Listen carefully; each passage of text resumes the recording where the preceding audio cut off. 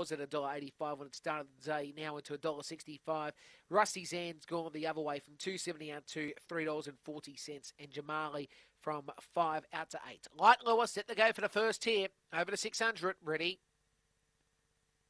And racing. Started well here, Rusty Zan. Speed from the inside, Uruguay, and showing good toe is Ebby Tock. On the home straight for the first time, it will be in Rusty Zan who leads the way by about 2.5 lengths. In second spot here will be Uruguay, though Ebby Tock goes across the outside, moves up to second.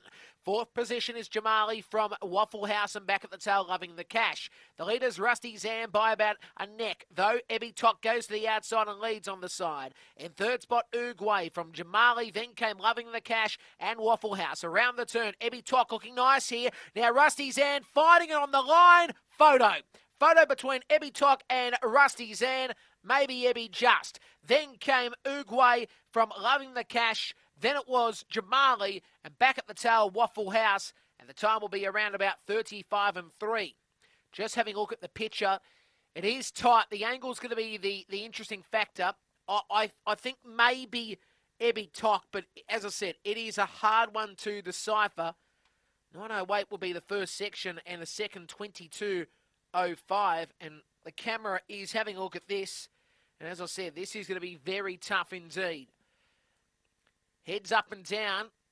Rusty Zan may have just got there. No, Ebby Tock just dives on the line and gets there by probably a nose, I reckon. It's the 7 officially first. Second will go to Rusty Zan. And third spot, Uruguay, the 1 red. 7, 4, and 1 from race number 1 here.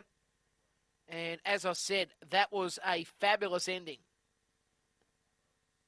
35 and 32. And the 7 black, too good to win the prize. It is Ebby Tock, who's trained by Tracy Price. It's a black girl Aussie infrared out of Zipping Kelly.